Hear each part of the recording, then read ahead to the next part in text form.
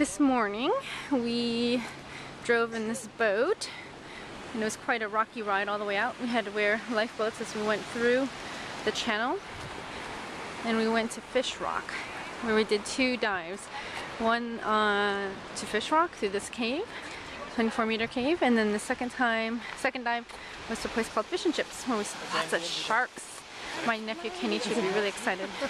Fish Rock is somewhere out there. Top of Smoky Cape White Lighthouse, and there in the distance, let me zoom in, is Fish Rock that we did 2 dives at this morning. They're spectacular dives. We saw a dozen sharks.